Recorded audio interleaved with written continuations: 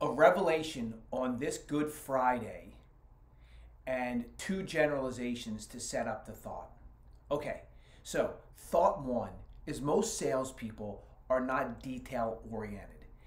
And again, that is a generalization, but most salespeople aren't real detail oriented folks. On the other side of the equation, most salespeople, even a higher majority of salespeople, are affirmation junkies. We love to hear, yes, that sounds good. Let's move forward. We love what you do. We want to buy. Now, if you put those two things on a line, they probably would be close to at the opposite ends of the spectrum because there's not a lot of affirmations in the details. Like doing all the little things, there's not a lot of yeses in there. There's not a lot of things that make you feel really, really good about yourself. So this comes back together right in the center, or maybe the bridge that connects these two things is lists.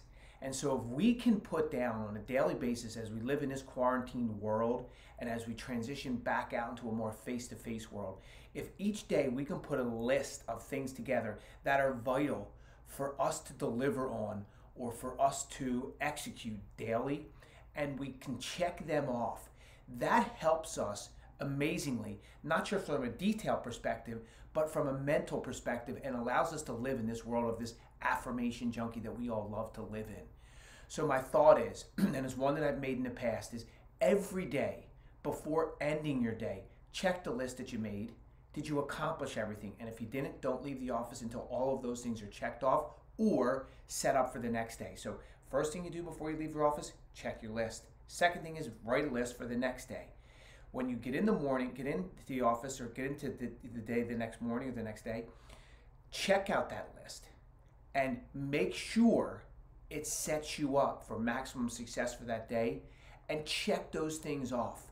That allows you to get the details done that are so critical to being really successful in sales and ultimately get more yeses, and we can live more in that affirmation world.